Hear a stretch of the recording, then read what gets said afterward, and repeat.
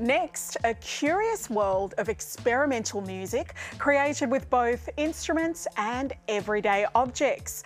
Let's take a listen to Dr. Matt Shu's obscure orchestra.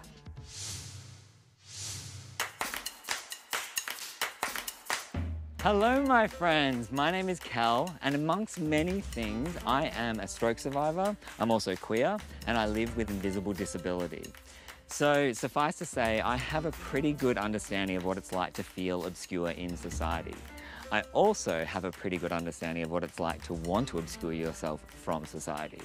So, who better to talk to about all things obscure than the founder of the Obscure Orchestra, Mr. Matt Shu. So I play something like 20 instruments, and then it gets to a point where it's like, are chopsticks an instrument? Is like bashing two pillows together to create like a sort of cloud floof noise an instrument? The sounds are endless.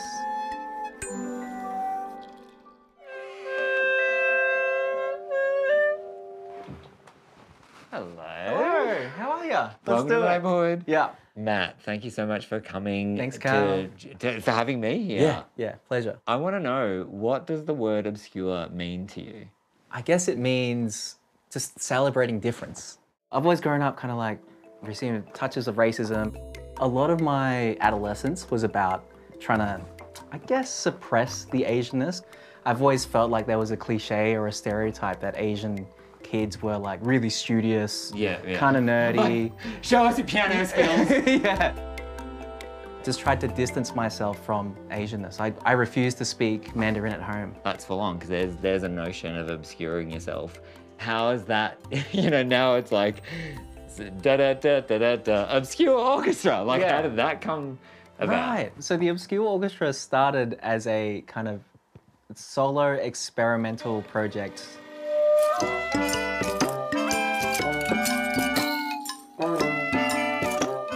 But has now become a 22-piece ensemble.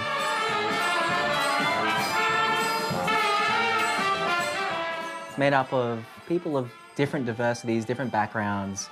We've got non-binary, trans, queer artists. We've got people with refugee backgrounds, people living with disabilities, people that are First Nations. Just a whole bunch of different people with different experiences coming together, playing music, loving it.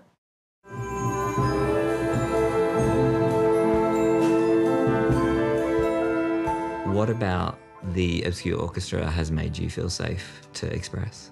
It was only like a few years ago that I started calling myself disabled.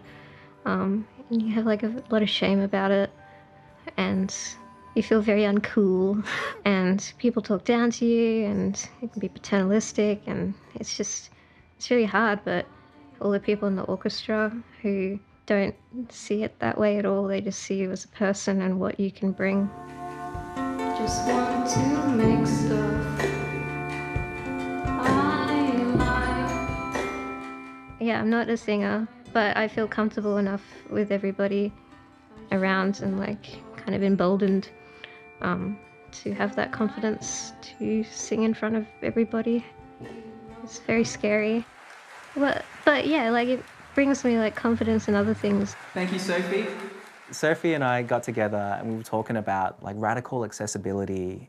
Essentially, it's the psychosocial and physical barriers to society that disable people from participating in community life. Yeah, that's right. And I've seen some of Sophie's stuff and I'm just like, whew, how do you play in the orchestra? I know, yeah. She's like fully renegade when it comes to those things. There is no one more qualified on my disability than me. I will continue to complain every week until my voice is heard. You talked before about that paternalistic approach that a lot of society has for people with disability, that there's through this kind of ableist kind of lens, there's a lot of infantilizing that happens for people with disability. How do you use your art to push back against that? I'm trying to subvert expectations about what I can do on a very grand scale, very bright and colourful. And I'm making stuff because I can, not because I should. What comes first? Is it the art or the activism? The art, obviously. I do the activism stuff because you have to. Like, I don't enjoy doing the advocacy stuff, right? You're making yourself be quite vulnerable. And the things I'm talking about are quite serious. It takes a lot out of you. I'd rather be making art.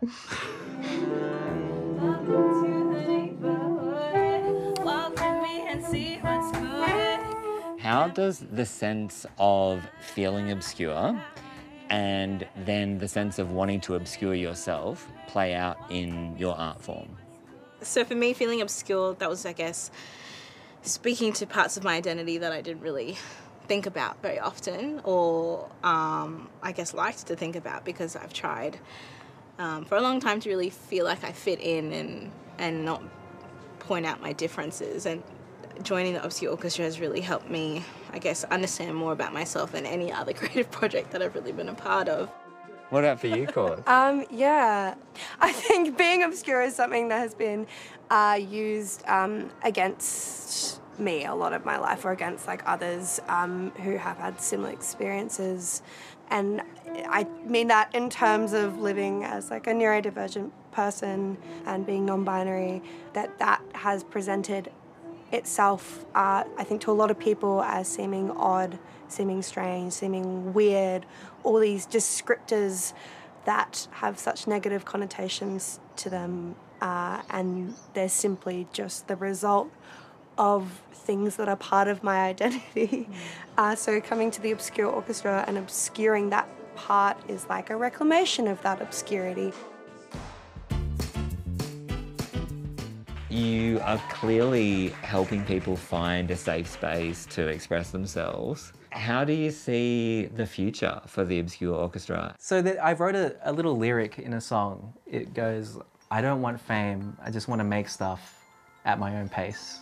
So it's not about like getting bigger and bigger and bigger and more successful. It's just about like creating, I don't know, a little bit of space where we can craft stuff, take our time with it, make things we're proud of. And when we're ready, you know, show the world or parts of the world, like, this is what we made, what do you think?